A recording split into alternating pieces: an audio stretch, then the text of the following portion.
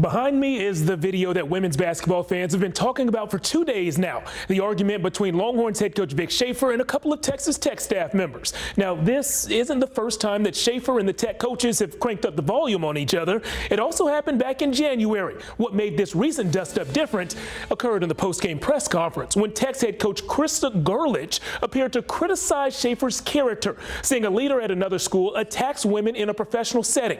She didn't name the leader she was referencing, but it sure did sound like a dig at UT's head coach. Today, Vic Shaefer had a chance to respond.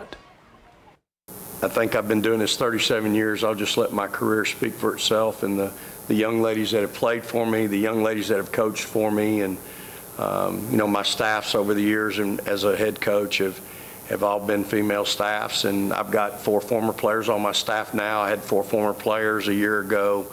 You know, I'd have a hard time thinking it was directed at me.